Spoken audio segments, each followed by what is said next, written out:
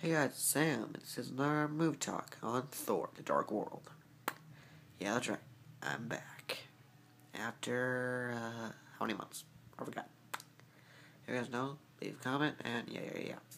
First, I have some announcements. One, beware the Batman. Bad news. It's gone. Or it's on Heidi or whatever it's called until January. So, you won't be seeing a bunch of those movie talks, but you guys are just wondering, well, why do you care? You don't do them anymore. Well, I've been busy. Okay? Let me give you a brief summarization of the last two episodes. Shiva, Anarchy, Ra's al Ghul, blah blah blah. Yada yada. And yeah. That's it.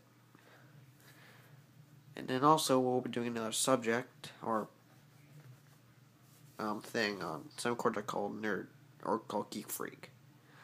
It'll be on a separate channel. It'll be three hosts, me and two other friends.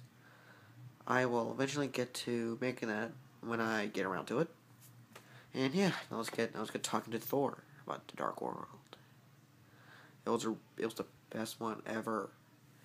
It was like a perfect mixture, like sci-fi and fantasy.